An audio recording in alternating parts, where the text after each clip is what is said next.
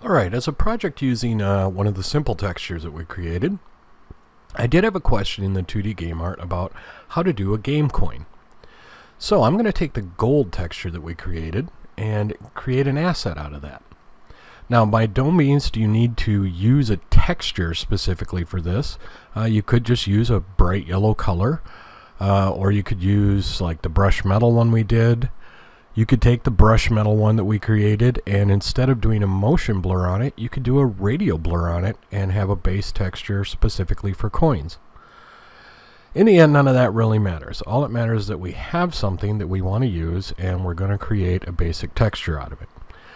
Now, I need a flattened image of this, but I don't want to collapse my PSD because it's part of my texture library.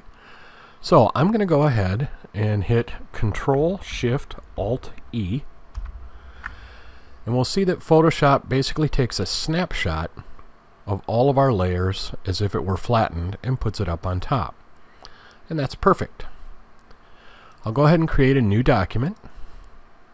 1024 is fine since it matches our texture.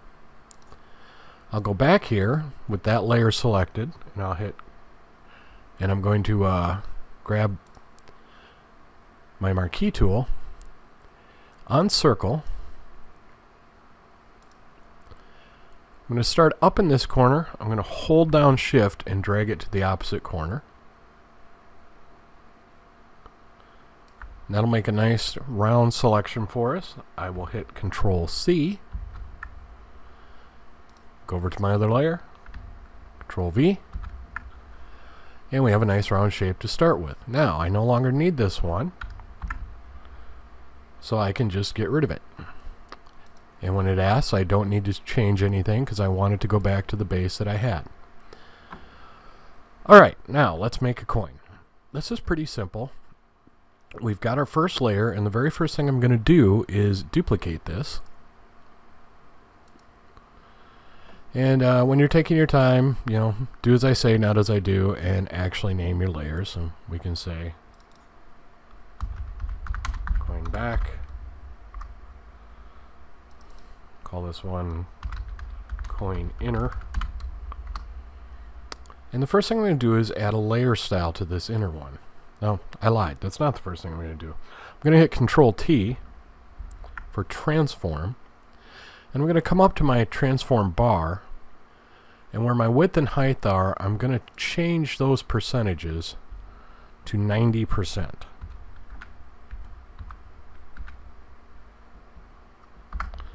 Hit enter to accept that. And I don't know if you'll be able to see it on the recording, but on yours you'll be able to make out this faint line. And that's just fine.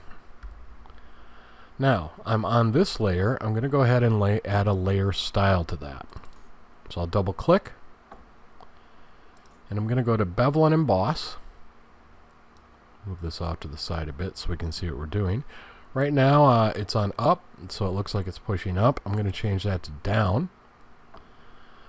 Size of, in this case, about 30 pixels. And the soften is around 16. Now you can adjust this if you want it to be a really hard edge. You can make that very hard. You can make it very thin. It's basically just your taste, whatever you want to do. So somewhere in that 30 for this one. Push this up towards the top so it has a kind of scooped look to it. And we're pretty good.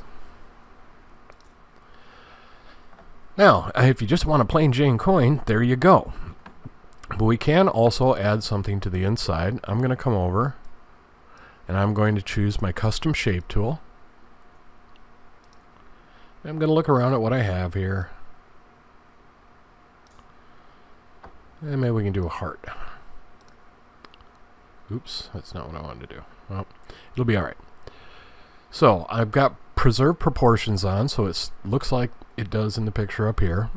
From center, I know that this is 1,000 pixels high, so inside here is somewhere around 700, and I wanted to fill most of that. So we'll just plug in, say, 600, and click OK. And it didn't go from center, but that's alright. We're just going to move it down. And there we go. We lock it into the center. Now I'm going to rasterize this layer. I'm going to take the fill down to 0.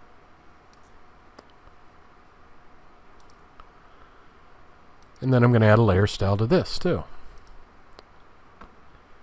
And pretty much the same settings as we had, just so it all looks coherent. But this is pressed in. If you want it in, that's fine. Or we can push it up. And we've got a pretty decent little game coin. Now we could add another layer and put in some text like "you win" or plus 10 points or whatever you want to do. And if we back this off, we see what we get. Generally in this type of thing, you're not going to use a 1024 texture for this. So I'll go to image, image size, and I'll knock this down to 256.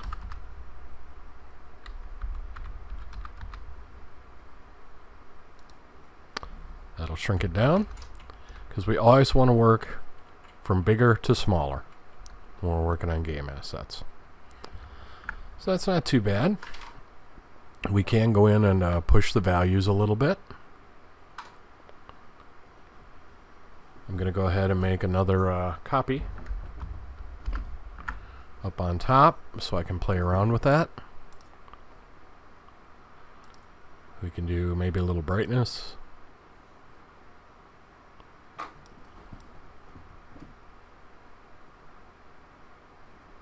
Yeah, I don't think I'm really going to mess with the contrast. You could always go in and play with some levels.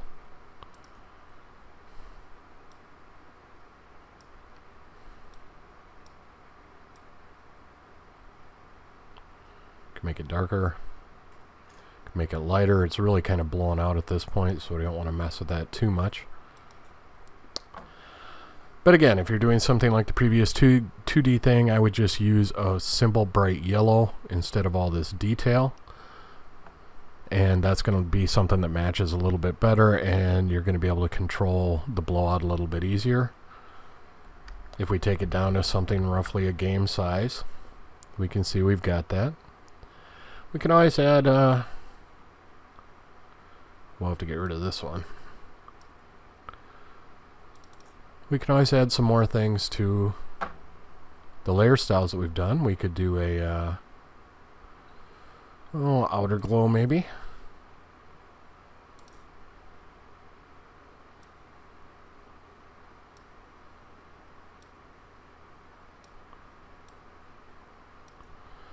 And I could bring this up so I could see it better, but I really kind of don't want to. I want it to be down around game size and see what I'm looking at. We could do drop shadow on that layer if we wanted.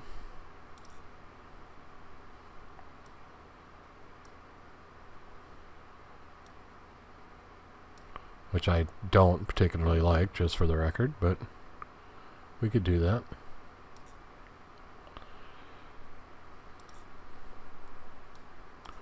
We could grab our base layer, put some layer styles on that, like maybe some outer glow, which you really won't be able to see very well in here with the transparent background. If I really push it up crazy, it's still. Make the color bright yellow. And if we zoom in now, you can see that we've got a bunch of yellow glowing off that. So it's really up to you what you want to do, but these are the basic layer styles to create a simple coin like that. And it shows us grabbing one of our base textures and actually applying it to something. So, I hope you enjoyed that. I'll see you in the next video.